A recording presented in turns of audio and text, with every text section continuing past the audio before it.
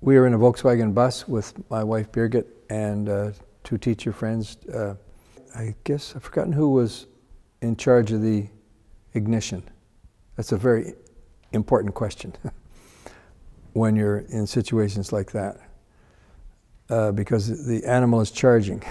He can't see you very well, but he knows there's something there and he doesn't like the idea and he's grumpy.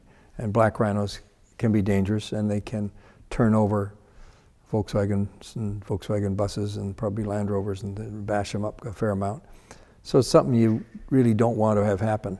I am with my telephoto lens poked out the window.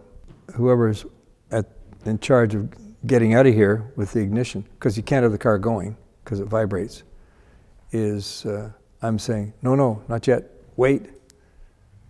Can I start now? No, no, wait. And it got closer and closer and closer, and this was kind of the last minute.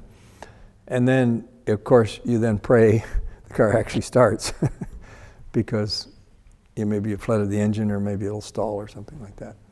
But I wanted to give that feeling that it is coming at you and coming at you fast. And part of the mystery of that is, of course, all the dust, which I create with a sponge. And I kill the feet and I kill the back and the hind end and push them back further and further. I didn't want it central in the composition. I wanted to have the horn and the nose at the dynamic point